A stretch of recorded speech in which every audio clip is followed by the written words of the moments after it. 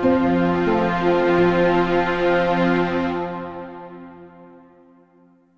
Ryan from Ucore Rare Metals. I don't really know where to start between your news flow and actually your news coverage. So why don't we, for fun, start with your news coverage? You were in a very well-read story by Reuters recently. Can you talk to us about that? Yeah, certainly.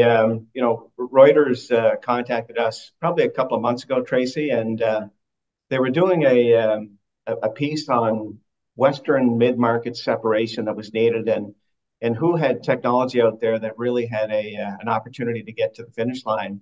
And they'd heard a lot about our RapidSX technology, our column-based tech.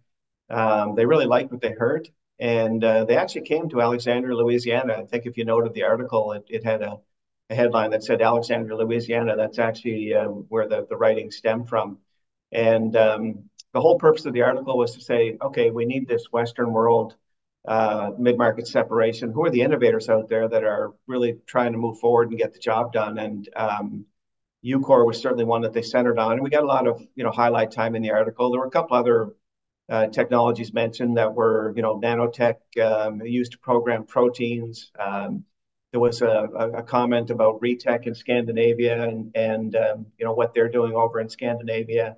One or two others that they touched on, but really I kind of applauded Reuters for understanding that mid-market is certainly the key, and that's what's needed to continue to build a supply chain in North America, which really parallels what the DOE is looking at as well. The DOE realizes that this mid-market is crucial. So yeah, good on them. They came to Louisiana, they had a look, they understood they were up to. They made a couple of interesting points about let the miners be the miners and let the technically difficult separators be the technically difficult separators. And they applauded Ucore for its work in that area. As you know, we have a resource in Southeast Alaska, the Volcan resource, but we've kind of put that on the back burner and moving along at a slow pace because we realize that quick to revenue and first mover in this market of separation is key. And Reuters likes that business model going forward. So, good on them for centering on Ucore in that article. And of course, there's more than Reuters centering on Ucore. We have breaking news this morning with the Louisiana governor obviously is applauding what you're up to and that they are executing Ucore's SMC industrial tax exemption contract. Let's talk about that, please. Yeah, the news came out this morning. We have through Louisiana Economic Development, part of the state of Louisiana, there's a $15 million incentive package, and the governor had to sign off on the tax incentive portion of it, which he did just recently. It was in the last 10 days or so. And also in the release too, we've noted a couple of contractors now that we brought on board that are Louisiana centric, but they're kind of global and North American in nature. One is Orbital Engineering. Orbital Engineering out of Pittsburgh. They build big energy plants, infrastructure projects. Really good engineering team, but they have an office in New Orleans. So they've now joined the Ucore team to be able to take our commercial demo that we're working with in Kingston and actually deploy it in Louisiana. They've joined the MECChem team. The MECChem team are working on the process flow sheets. Orbital will work on the production engineering. We've also added Radcliffe Construction. Radcliffe Construction is in central Louisiana. They do a lot of work on the Gulf Coast. They have great, electrical contractors, piping contractors, and given the nature of what we're building in Louisiana, those disciplines of piping and pumps and PLCs, electrical systems, Radcliffe are top notch. And all of those groups, along with the England Authority, the England Authority is a political arm under the Louisiana government that's actually controlling the building that Ucore is moving into in Alexandria, Louisiana. Along with Louisiana Central, they came to Kingston just last week. So the contracting companies, the engineering companies, the government people, they all arrived in Kingston because they wanted to see the commercial demo plant firsthand. Very impressed with what they saw. And really what we're trying to show them is this is what we're copying and pasting. Copy and paste this. This is what we're putting in Louisiana. So a very Louisiana theme for a couple of reasons, but one in particular is that we're looking for further support from the U.S. government, looking for further support from the state of Louisiana. And we've got contractors and engineering firms and local authorities pretty excited about what's going on. Well, I would like to personally congratulate both Ucore and Louisiana Governor John Bel Edwards on executing this contract for the benefit of job creation and development for Louisiana. I'm a huge Louisiana fan. It's my understanding this is expected to create at least 100 family wage paying jobs. Can you talk to us a little bit more about how this is anticipated to have a very positive impact on the local and state economy? Yeah, absolutely. Alexandria, which is in the center of the state, when we did our due diligence and ended up in Louisiana, we did it for a couple of reasons. But one in particular was the the economic profile in that area. There are good technical universities. There's a good workforce, but that workforce has typically been used to the oil and gas, where they have to sporadically go offshore to work, in the Gulf, and it's not reliable work. And what Alexandria would like to do, and what Louisiana would like to do specifically, is become more involved with the energy transition that we're involved with here in the 21st century. They've got a couple of battery opportunities that have taken hold in Louisiana. So they see this rare earth processing opportunity as another part of that plan going forward, of creating stable jobs that allow people to, good paying family jobs. And 100 plus people employed. That's at a 5,000 ton per annum a plant. And again, Louisiana doing all the right stuff to make sure they're part of this energy transition. So yeah, good on them and good on the governor.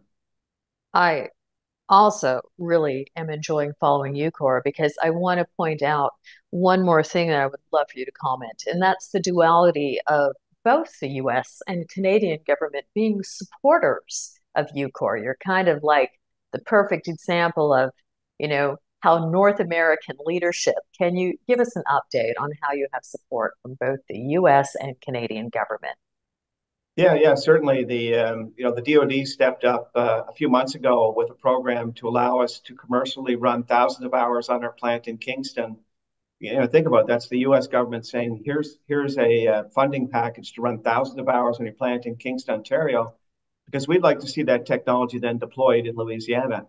And so the DoD under the IBAS, which is the Industrial Base Analysis and Sustainability Division, they were instrumental in making that happen. On the Canadian government side, they too looked at what the U.S. was doing. They saw the heavy rare earth program and said, "We too want to be part of this. You're a Canadian company." So the people with the Canadian government stepped up to a $4.3 million program, which was to run commercial hours using light feedstock, and again, thousands of hours to continue to gather metric data so we can plug into Louisiana. The Canadian wish list is that SMC, Strategic Metals Complex number 2, would be back in Canada. For now, they realize number 1 is in Louisiana. They want to help make sure the commercial fortitude of what we're doing is in place. So yeah, Canada, US working together, and not easy contracts. No, they don't just write checks and say, here you go, good luck. A lot of due diligence that went in both on the US side and the Canadian side to say, you know what, this technology you have, this is what we need to westernize, to innovate, make sure we're able to go ahead and deploy effectively in North America. So two governments understanding the importance, understanding the tech that we have, and getting behind it. Commercial run many hours, longer term, let's get behind it even further. As you're heading into the holidays, Pat, you've been working around the clock. So we really appreciate you even fitting us into your schedule here with this exceptional update. What should we as shareholders anticipate in the upcoming quarter, please? Well, you'll see more data and commercial metrics coming out of the plant in Kingston. Part of that plant, as you know, is to run qualified product to purities that can be used in a supply chain that includes metal alloy making and eventually to people like automotive companies, wind energy companies, and we're in discussions with several companies on an offtake side. So product to spec, hopefully the finalization of our first offtake arrangement. And we're looking at several right now. We're in discussions with automotive. We're in discussions with consumer electronics, wind energy, and national defense companies. So everyone looking at what we're doing, we're trying to make that happen effectively for our shareholders. And then Louisiana, they continue to build out. Now that we've got a very strong team with Orbital, MechChem, Ratcliffe, look for further development plans of that plant in Louisiana taking form, taking shape as we run to be a first mover in this market that needs first moving companies that can get jobs done. So yeah, all of that is part of our Q1 news flow in 2024. And for those of you that might be new to Ucore, I encourage you to go to the Ucore website to take a read through the bios on this management and board of directors. And on that note, Pat, thank you so much for your time.